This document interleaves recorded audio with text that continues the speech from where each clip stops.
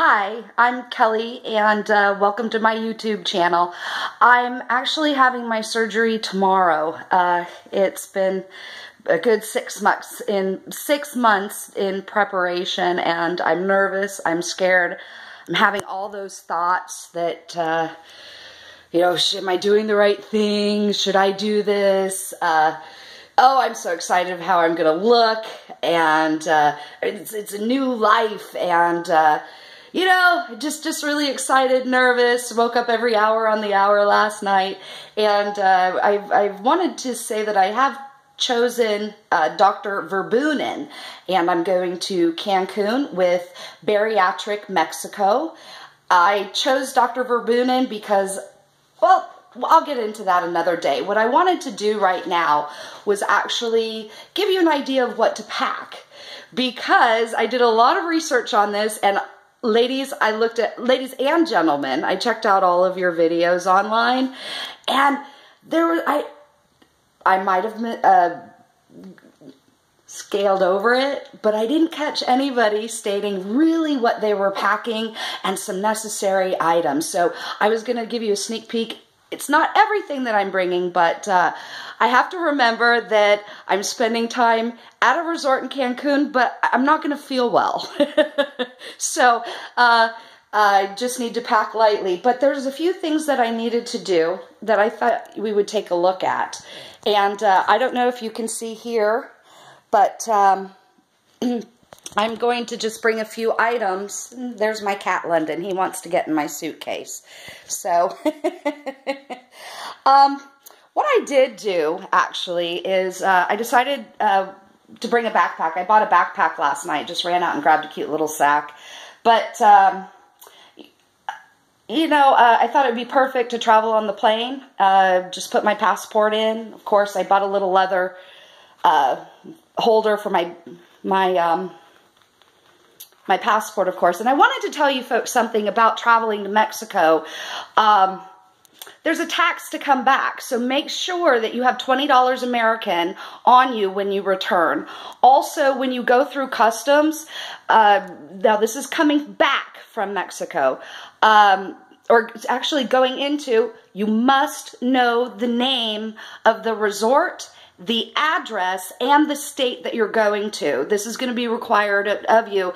The better that you have that to memory, the easier your process is going to be. Now, and you want to make this as less aggravating as possible. I mean, truly, you've gone through all this, so make it as simple as possible. Be good to yourself. So let's look at some other things. I definitely brought a hat. What I've decided to do, I have long hair, and when you have surgery and you're in bed for a long amount of time, your hair starts to knot. So I've decided to do a bun.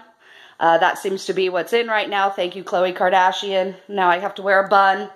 After the surgery, I'm told that you're chapped. Your lips get chapped. So definitely don't forget chapstick. Must have. Let's also see here. I brought some toothpaste, toothbrush, of course, and, it's in Mexico, or it's Cancun, it's hot, so, dress for comfort. I'm bringing shorts, some skirts, and, just pretty much staying at the resort. It is Cancun.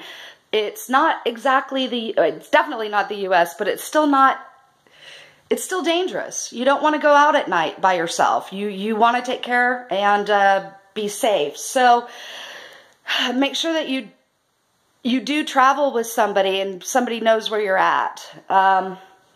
Safety first. That's my thing. I decided I whipped out my old pashmina that I haven't used in quite a while. I thought that would be kind of fun to drape over me if I get chilly in the Victoria Center after the procedure. And then of course I ran out and got myself some slippers because I live in Florida where it's hot. So honestly, I'm really always barefoot. So not a good idea to do in a medical center. So I just grabbed myself some slippers. Probably should have went with open toe so I could slip them on and off in case I need to use the facility. But also, don't forget Gastric strips. I do have them packed already in my other suitcase. It's a must. It's a must-have. That is a secret that I have learned, that a lot of the research that I've shown, even if your doctor doesn't let you have it, some people will sneak it in, okay? Because when you're done with your surgery, from what I understand, there is a lot of gas because they have put air in your stomach so that they could expand your organs so that they could reach them during the operation. So when you wake up from the anesthesia and you're not feeling well, guess what? You get to get up with your IV and walk around and make wind. There's no other nice way to say it. But from what I understand, while doing so, a couple of those Gastric strips help.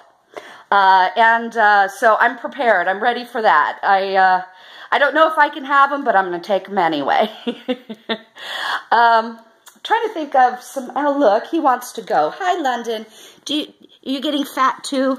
You need gastric bypass too? Actually, what I'm having, I'm not doing the bypass. I'm doing the gastric sleeve, less invasive. And I wanted to talk to you more. In my next video, I'll give you some more stats on Dr. Verbunen, and I will also take some video of the plane and of the center. I have worked with the best patient coordinators, and it's just such a neat experience. I'm excited, as you can tell.